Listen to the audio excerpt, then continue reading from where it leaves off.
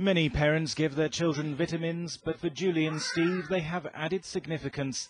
They both suffer from multiple sclerosis, and fearing that Thomas has inherited a genetic time bomb, they sought medical advice and were told to give him vitamin D. New research strongly suggests the vitamin reduces the risk of the debilitating and incurable disease. We're going to basically do anything we can to stop him getting MS, and that's one of the things that they're thinking of at the moment might have a link. Scientists at Oxford University found vitamin D helps to control a gene carried by 60% of people with MS. If levels of the vitamin are too low during pregnancy and early life, the gene malfunctions, raising the risk of the child developing the disease as an adult.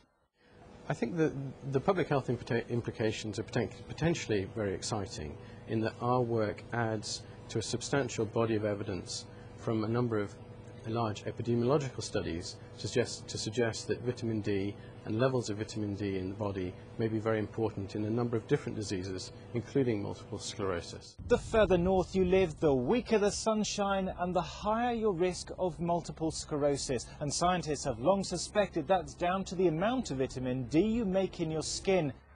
And if the sun isn't strong enough, supplements of vitamin D become all the more important.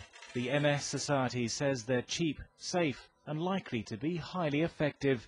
It will do you no harm and may well do you a lot of good if there's a family history of MS, if the mother has vitamin D supplements, for example, during pregnancy.